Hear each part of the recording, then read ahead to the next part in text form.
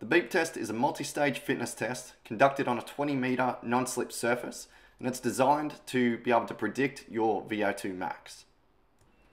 If you're using an outdoor netball court, the same as what I am in these videos, to get the correct measurement, just measure 33 centimeters back from the second line from the goalpost.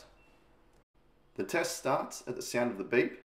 You must reach the other side with your foot on or over the line before the next beep. Ensure you do not leave the line until the sound of the beep. As the levels increase, the pace of the shuttles also increases. Level 1, 3. Level 7, 6.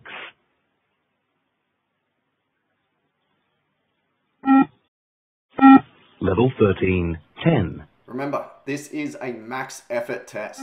Level 13, 11. If you do not make it to the line before the beep, then you'll get a warning. If you miss 2 consecutive beeps, then that is the end of the test for you.